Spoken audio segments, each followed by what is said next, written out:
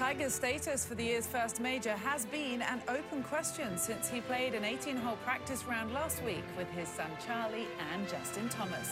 But he is now also on the pre-tournament interview schedule for tomorrow, and as you can see right now in the short game area here at Augusta National. As we say hello, I'm Cara Banks alongside Aaron Oberholzer and Mark Rolfing. We will keep watching these pictures, guys, because this is a sight to behold. I don't think anyone believed that we would see Tiger not only on property, but seriously considering whether or not he will contend and compete in the 86 Masters tournament. There was hope when his jet landed on Sunday and for a practice round. And Mark, that hope is being realized right now, watching him out there practice on the grounds today. And I know that there's a lot of patrons out there in the gallery right now watching Tiger Woods play and practice out there. And it's and they have more hope that he's going to play this week. And I dare to say I think he's going to give it a shot.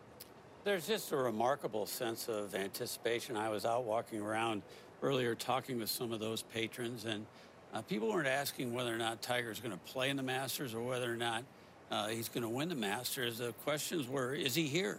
Is he on the grounds? The answer is yes. I've never really seen anything like it. The world of golf has stopped right now to see what Tiger is going to do. You mean you haven't seen anything like people tracking a private jet like they did last week when he was headed for that now famous practice round, believed to be the first time Charlie Woods actually played Augusta National, and of course Tiger's close friend and another one of the world's best golfers in Justin Thomas. He did, as you mentioned, Aaron, arrive here yesterday to begin the week, yesterday afternoon at the tournament practice area, and then tested his game with a Sunday stroll around Amen Corner. He played the second 9.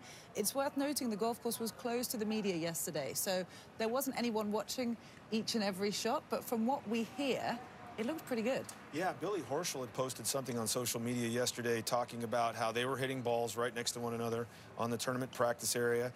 And Billy had said he, was watching Tiger hit drivers, and the drivers were flying about 290 yards. So as an analyst, that tells me the speed's there, Mark. So he's got some speed. He's got that arm speed, the body speed. And obviously, to be able to fly at 290 yards, that's a good thing here at Augusta National. You want to have that speed that obviously the golf course, especially, we'll get into it later in the week and later today, that being lengthened a little bit more. That speed's going to be necessary, and that's a good sign for Tiger Woods to hear that he's been flying the ball 290 yards in the air with his driver. Everything that I'm seeing about Tiger right now and hearing is all positive. It's interesting. I've been coming to the Masters so many years. And on Sunday, even on Thursday, you see patrons, just crowding around the greens and large numbers of people gathering in places. I don't believe on a Monday afternoon I've ever seen so many patrons along the tournament practice area here. They're just mesmerized by what they're seeing. By this man. It's really incredible. All he is doing is warming up right now. Well, he's keeping us watching and waiting, and we do have a view right over our shoulders from where Tiger is and just all the patrons that have gathered around. But, there was a lot of speculation last week, the tracking of the private jet, people unsure as to what he would do. Would there be an announcement that he's playing one way or the other? Well, yesterday he posted on social media that he would travel to Augusta in the morning, and it would still be a game time decision on whether he competes. Do you really believe that to be true, or do you think he's 90% in this field? I'm going to go with the 90%, Cara, for sure. I think that, the injuries that he suffered with the car accident were definitely, horrific for sure.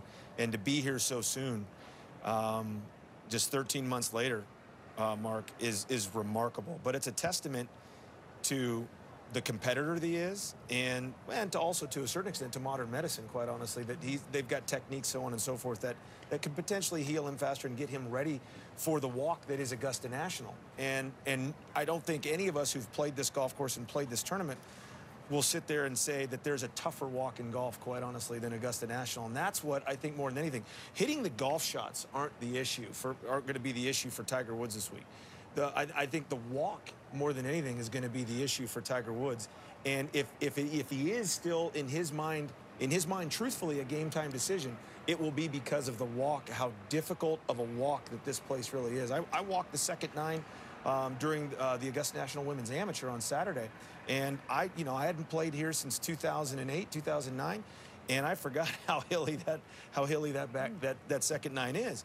And so he's got his work cut out for him going around here for potentially 72 holes, and depending on how many holes he wants to get in for a practice round. However, he doesn't need as much practice around this place as most guys do, because he has his formula. He understands. It's all about understanding right now what his body is going to give him this week, and understanding what he can and can't do with that body as far as hitting shots, shaping shots, and obviously the biggest question, the ability to walk it.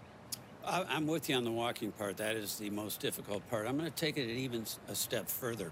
I believe it's the downhill walking that's going to cause him the biggest challenge and issues, as opposed to the uphill. If you're a cyclist, you know the dynamics of things like that. When you're walking uphill, you can use more of your upper body to brace against the slope going up, and it doesn't put quite as much pressure on your lower extremities. But when you're walking downhill, all the weight is transferred to the lower part of your body, and that's where you're going to have the biggest issues.